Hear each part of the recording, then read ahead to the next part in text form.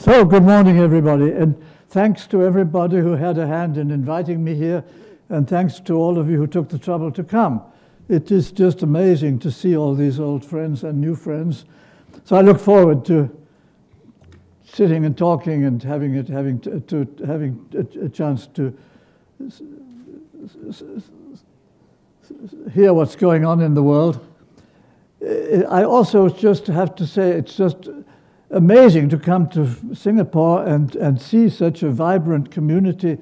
It reminds me in a little way of my favorite city, Zurich in Switzerland, and the ETH, the Eidgenössische Technische Hochschule, what was originally just a technical engineering college, who's just grown into a world-class university. And the same thing happening here. It's a similar situation. You have a very poor and small country with people who have to work hard to make a living and just have made an enormous success of things. And I just congratulate Singapore and congratulate all of you for doing such a wonderful job. I must apologize for talking about a technical subject. I wanted to talk about my own field and about real science, not just philosophizing. So it will all be equations, and for those who don't enjoy equations, I invite you to go and enjoy a cup of coffee outside. So here are some citations of the literature. It all starts with this wonderful paper of Bohr and Rosenfeld in the year 1933, which was a very famous piece of work in which Bohr, this was the finest example of Bohr's style. It's a very, very long and complicated argument written in very long and convoluted German sentences.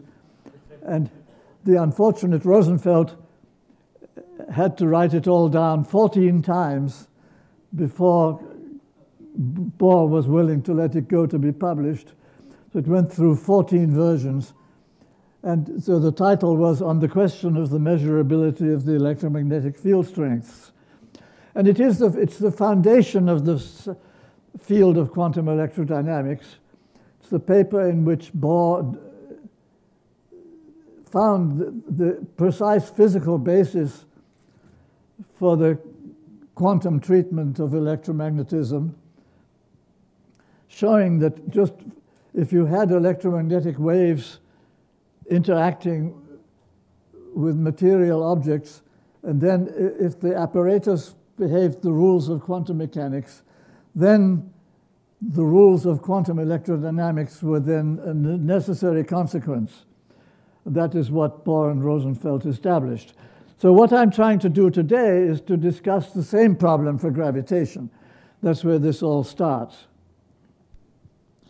So how about gravitation? Is it in fact like electrodynamics? In electrodynamics, of course, we have the classical theory of Maxwell, and we have the quantum theory, which started with Einstein,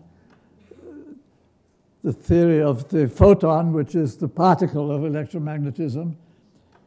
And the two things, the classical and the quantum picture, are linked together by this subject, which is called quantum electrodynamics. Does the same thing hold for gravity? That is the big question which we don't yet know to answer. And there's been a great deal of talk, a great deal of philosophizing, and not very much detailed science, and I shall try to talk about the detailed science today.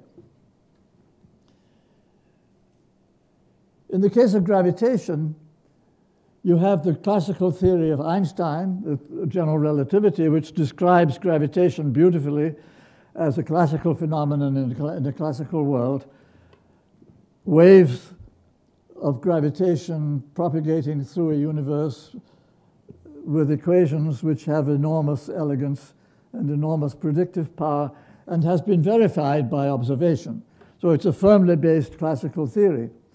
On top of that, you have what's called quantum gravity, which is the notion that actually there exists a particle called the graviton, which has the same relation to classical gravity as the photon has to the Maxwell theory. But there's no observational evidence for that. Do gravitons actually exist? We don't know. Nobody has ever seen a single graviton. So that's the subject which I'm going to discuss. Roughly speaking, there are three possible alternatives which might describe the universe we live in. There's first of all what I would call the orthodox view, the view of all the experts, which is that quantum gravity is a good theory, just like quantum electrodynamics, that in fact there do exist gravitons and that they obey the equations of quantum gravitation, quantum gravity, and they have the same kind of behavior as the photon, except that it's harder to observe. So that's the first possibility. The second possibility is what I call concealment, which is that quantum gravity exists, but it can never be detected in the same way that the quark exists, that there's a particle called the quark, which everybody believes is real, but it can never be observed. That has turned out to be a very fruitful concept in particle physics, what's called quantum chromodynamics, which is the theory of the strong interactions, which is based on quarks. So the quark is this quantum field which has all the properties of a quantum field except observability, that in point of fact you can never see a quark by itself. All you can see is confined systems in which the quarks are hidden. That's why we call it confinement. So that's the second possibility. So quantum gravity is real but unobservable. And the third possibility is that quantum gravity is nonsense, that in fact there is no such thing as quantum gravity, that gravity is a purely classical phenomenon, and the alleged effects of quantization are just all of them for some reason absent. So it means that if that were true, gravitation is a classical phenomenon. It is some kind of statistical property which only belongs to matter in the large and not to matter in the small. So there's no such thing as the gravitational field of an electron, that in fact it's only a collective property of matter in bulk. So those are the three possibilities. And the question is, which I'm asking, is what is the evidence? What can we actually say from what we have observed? And that's what I'm going to talk about. So there are actually four subjects I'm going to discuss, which are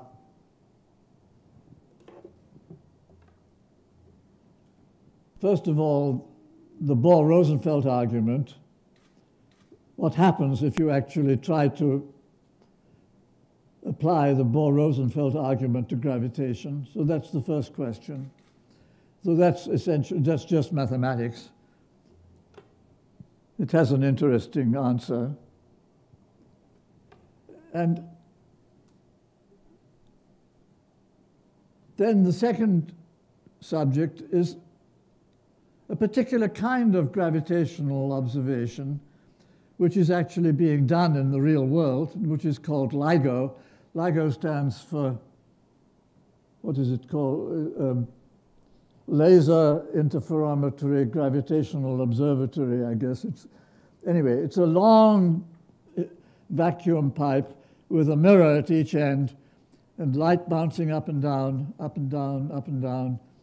And you measure very precisely the phase of the light as it comes back and forth and is reflected at the mirrors. So that's a very precise measurement of the distance between the two mirrors. Well, when a gravitational wave comes by, the gravitational wave is a distortion of the space. So it produces a very small change in the separation of the mirrors as it was measured by the light.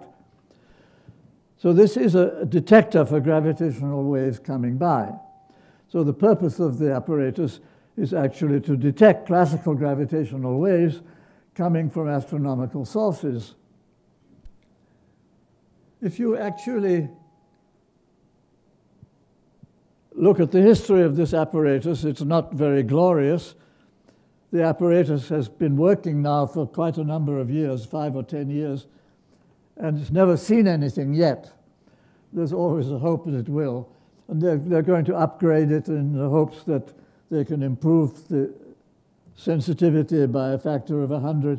And with luck, there will, in fact, be a detection of a classical gravitational wave.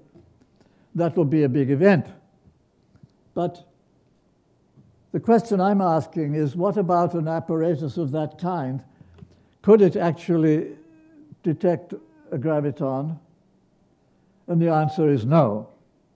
So that's my first piece of evidence, that in principle, that kind of an apparatus would be incapable, even if it were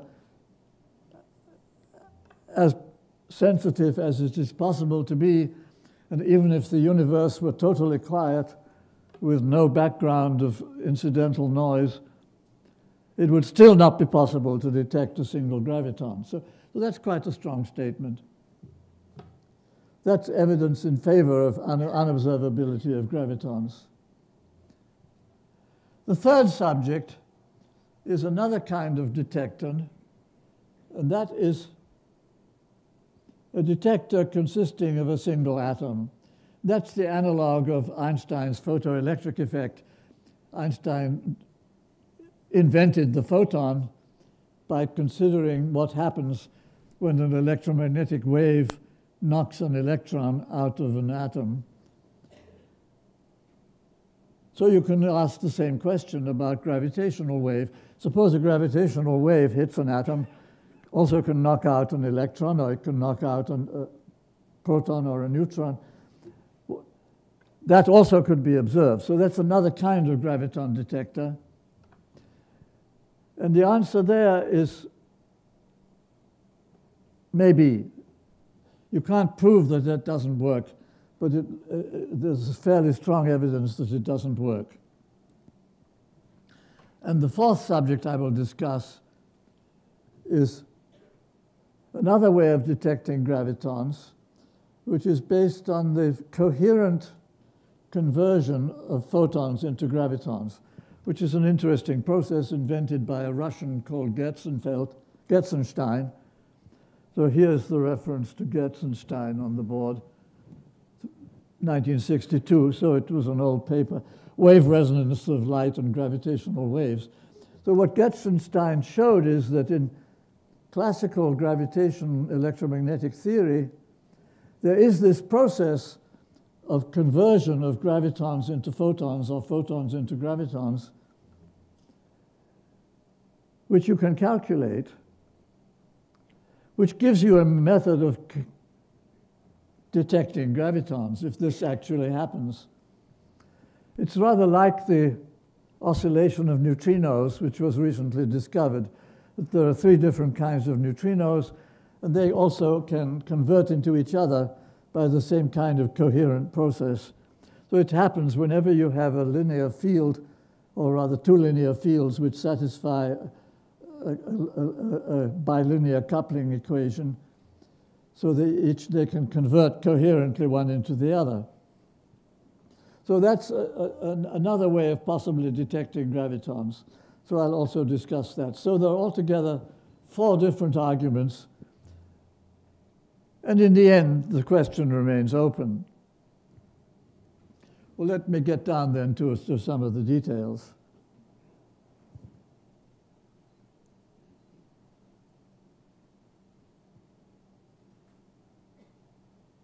So I guess the first equation is number 10. This is the Bohr-Rosenfeld argument.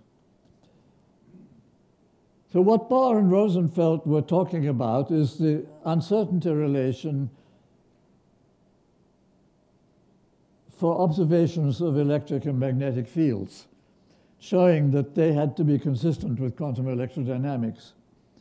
So delta Ex is the uncertainty of a measurement of electric field in some space-time region 1, and delta Ex2 is the uncertainty in the measurement in another space-time region 2. And those two, there's this Heisenberg uncertainty relationship, which says the product of the uncertainties of the two measurements is at least as great as this quantity on the right, which is a purely classical quantity. And A12 is the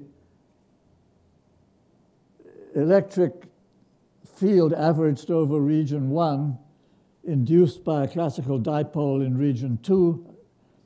And A21 is the other way around. It's the classical dipole in region 2 induced by a dipole in region 1. So you take those two classical dipoles, subtract them, and that gives you the uncertainty in the measurement. So that was the result of the Bohr-Rosenfeld argument, which was a very sort of a verification that quantum electrodynamics had to be true if the classical apparatus you use for the measurement obeys the rules of quantum mechanics. Well, how about it? What happens when you apply that to gravitation? It all looks, the mathematics looks much the same. You have a similar sort of an equation you can write down with the uncertainty of measurement of gravitational fields with classical gravitational dipoles and or quadrupoles in this case. So it looks as though it should be the same. But if you look at Bohr's argument, if you look carefully, you find there's one place where it's very tricky. The argument, in fact, requires a particular physical device, which is the compensation of the induced currents and charges. That Bohr is imagining you have these classical charges and currents, which are the measuring apparatus, and so they move in response to the electric field that you're measuring. But of course, when those classical charges move, they in fact induce then further fields which you cannot control. Those are the fields you're trying to measure. And that messes up your measurement. And in order to make the measurement as precise as possible, Bohr imagines that those induced charges and currents are compensated. So you have another set of charges and currents exactly opposite to the ones you're using for the measurement, which compensate these fields that you're trying to measure, which enables the measurement then to be as precise as it should be. So that compensation requires that you have this other piece of apparatus which carries charges and currents precisely opposite to the ones you're using for the measurement. Well, that you cannot do with gravitation. In the case of gravitation, you're using masses. You have to use masses to induce the gravitational forces that you're trying to measure. But there's no such thing as a negative mass. So this kind of a compensation cannot be done. So that just for that reason, the Bohr-Rosenfeld argument fails. So that's the end of chapter 1. So the Bohr-Rosenfeld argument simply doesn't apply to gravitation. So it may be true that quantum gravity has the right commutation rules, or it may not. But you can't prove it as Bohr did for the Maxwell equations. Well, now the second subject is the LIGO. And here I can actually prove a theorem. That's the only really strong statement I can make. It is actually a theorem that a detector of the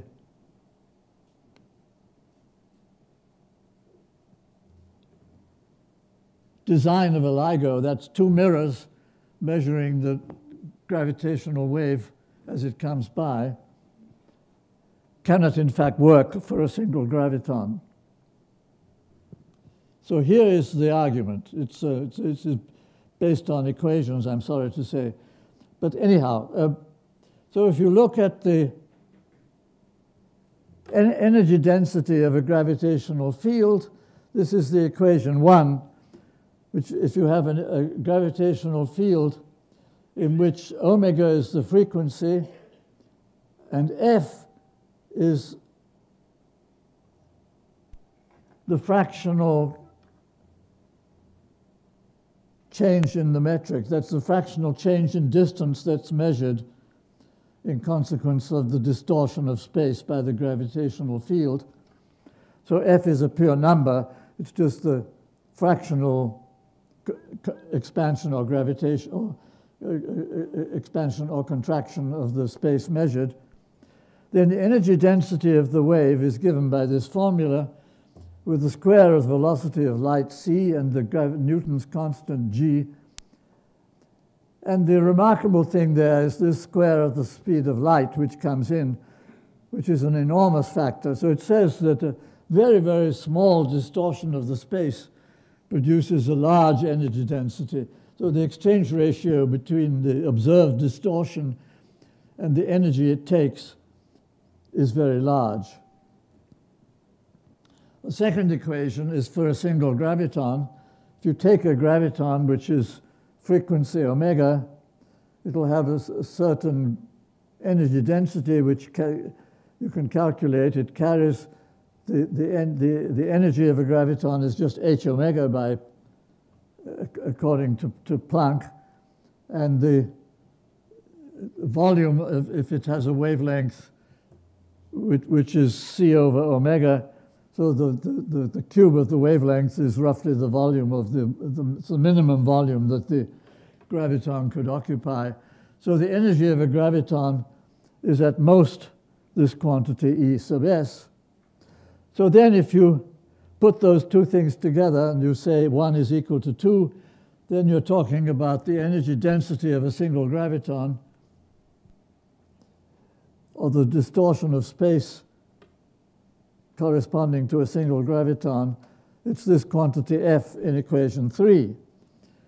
And the quantity which comes in there is the Planck length. L sub F is the Planck length, which is, because again of this large velocity of light, the Planck length is a very, very small number, 1.4 times 10 to minus 33 centimeters. So that is, in fact, then the standard distortion produced by a single graviton. It's the fact that that's so small which makes gravitons hard to observe. So you see the logic is very simple. So if you wanted to disturb a single graviton, we would have to measure the separation between these two mirrors with an accuracy which is equal to delta, which is just proportional to the Planck length and nothing else.